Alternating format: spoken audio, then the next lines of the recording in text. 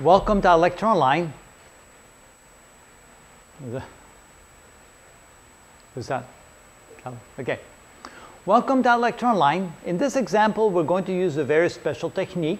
So you'll see in just a moment how that works. But again, we're trying to find the solution to this first order differential equation. We, again, using the separation of variables. But take a look and see how we do something like this. So first of all, we'll write y prime as dy dx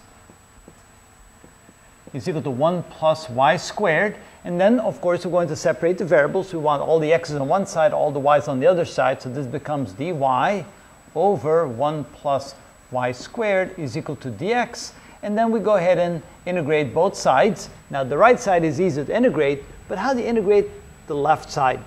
Well, either you memorize that verbatim, or you could say, well, I can make a trig substitution. I can say that y is equal to the tangent of theta in such way that theta is equal to the arctangent of y. All right.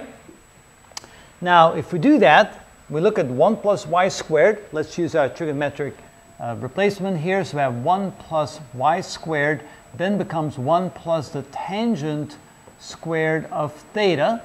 Now, of course, the tangent square of theta is the sine square of theta divided by the cosine square of theta. So this can be written as 1 plus the sine square of theta divided by the cosine square of theta. And now writing this over the common denominator, this becomes the cosine square of theta plus the sine square of theta, all divided by the cosine square of theta. Remember, when you divide this into that, you get to 1 again. It's always a good idea to check that. Now, of course, the numerator, that's a familiar identity. The cosine square of theta plus the sine square of theta is equal to 1. So this is equal to 1 over the cosine square of theta, which is equal to the secant square of theta. So 1 plus y squared, which can be written as 1 plus the tangent square of theta, can be written as the secant square of theta. So this can now be written as follows. So this is equal to over the secant square of theta is equal to the integral of dx. Now, I didn't write the numerator yet because now we need to find a substitution for dy.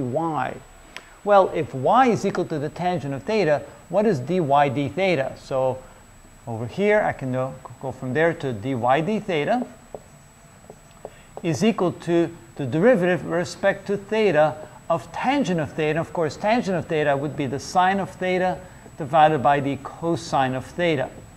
All right, so that's a quotient rule. So let's go ahead and find the derivative of that. So this is equal to the denominator, cosine of theta, times the derivative of the numerator, which is a cosine of theta, minus the numerator, which is a sine of theta, times the derivative of the denominator, which is minus sine of theta, all divided by the denominator squared, which is cosine of theta squared. Of course, this minus times this minus makes that a plus, so this can be written as a cosine square of theta plus the sine square of theta divided by the cosine square of theta. That's beginning to look familiar. This is equal to 1 over the cosine square of theta, which is equal to the secant square of theta.